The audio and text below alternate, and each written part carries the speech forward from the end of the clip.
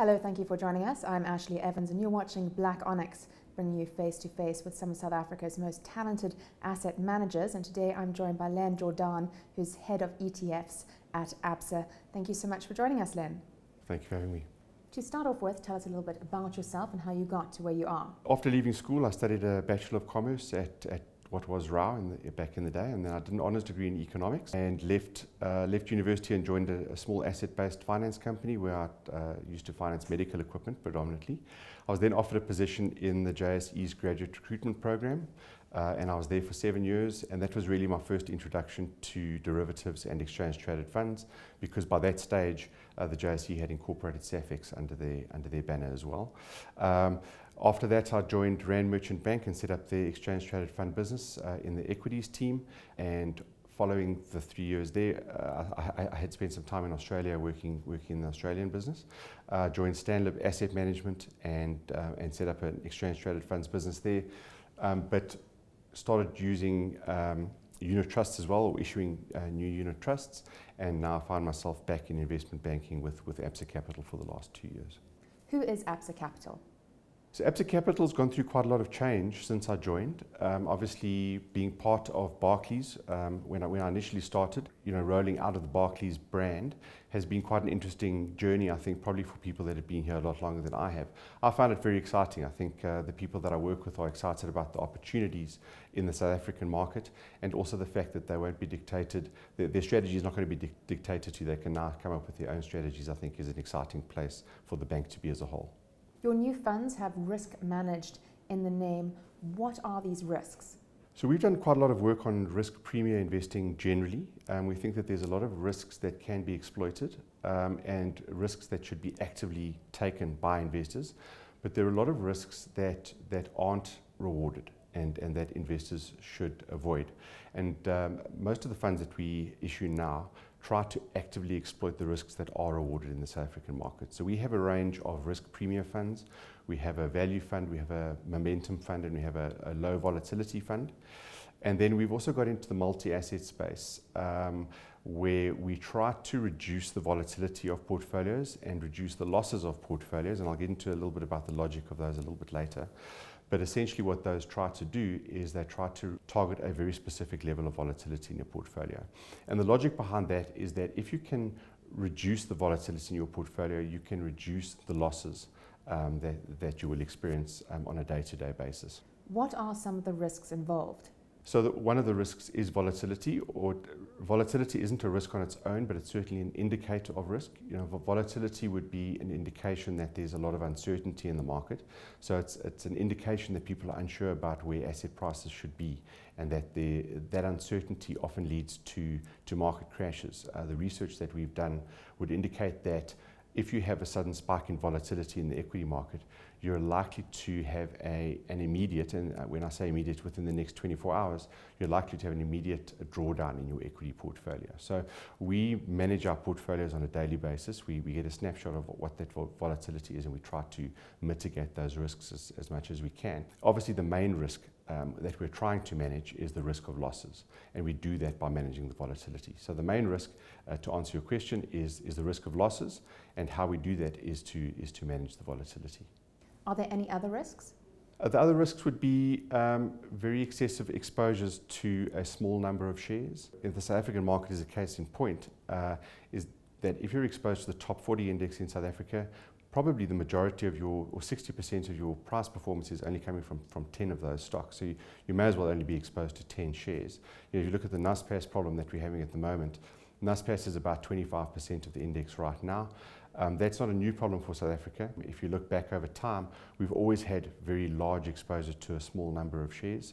Previously it was the mining stocks, and that is something that we try to manage in our portfolios by adopting quite an innovative weighting strategy for each of the shares in our portfolio. And how do you reduce dips? The first way we do, and this is really the logic behind our low volatility fund, is that we only purchase shares that have a low volatility relative to the market. So we look at standard deviation as a measure of volatility, and then we also look at the relative volatility of the stock relative to the market. So that's called beta. We'll pick shares that have a low standard deviation have a low beta. And typically what you're trying to do is you're trying to reduce the peaks and troughs of the share price that you experience on a daily basis. And that strategy proves to outperform by a little bit most of the time.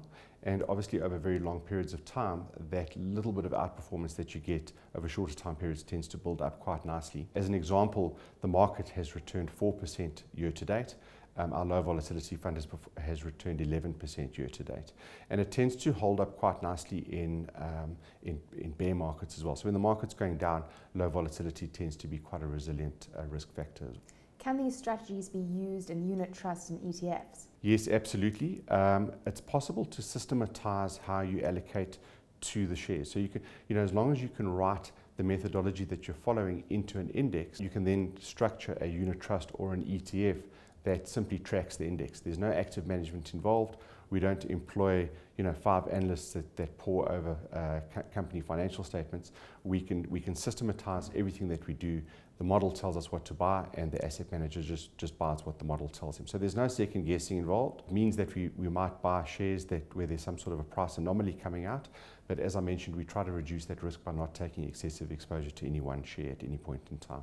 How do you compare to some of your peers? We don't really have many peers in the South African market. I think ABSA is one of the few product providers that provides single factor or single risk premier exposure. We stack up really well from a performance perspective. So our momentum fund has returned almost 20% year to date, and our low volatility fund has performed, as I said, 11% year to date.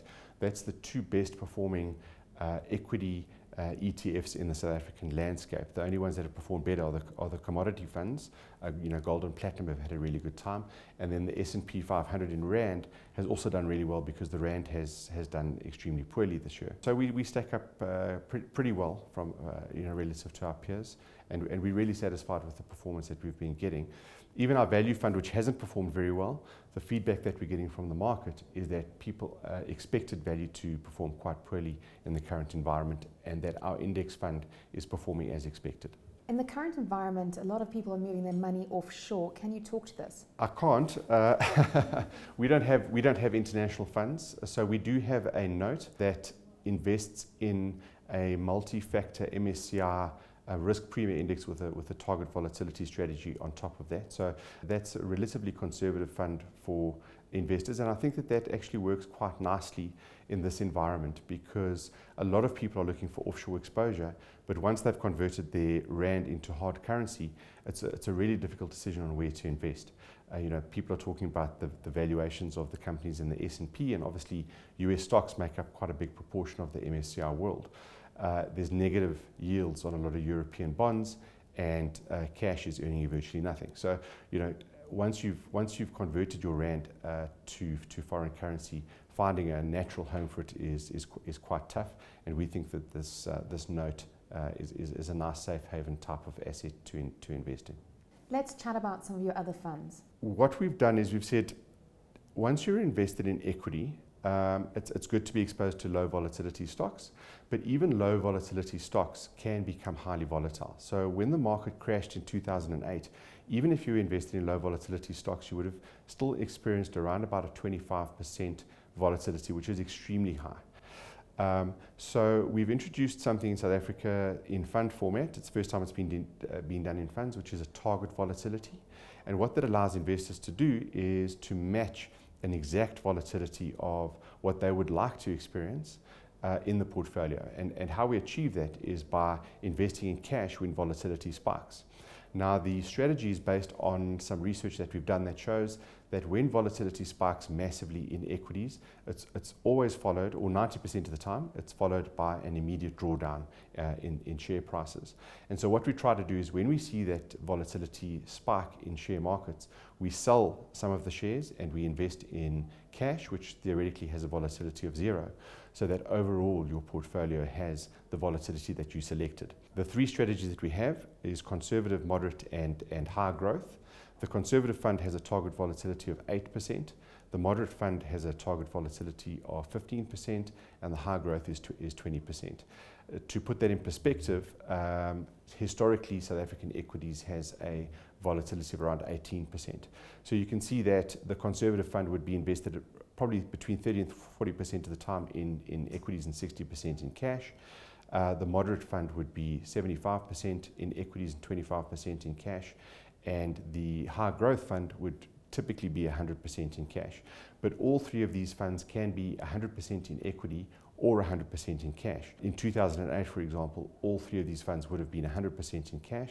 So investors would have been earning around about a 6 or 7% yield when equity markets had crashed by 30 or 40%. What the strategy then tries to do is that when volatility comes down, it starts to invest back into cash so that you're participating in the recovery of equities and you're benefiting from that excess return that equities would typically give you over cash on a long-term basis. Len, thank you so much for joining us, and thank you for watching Black ONYX.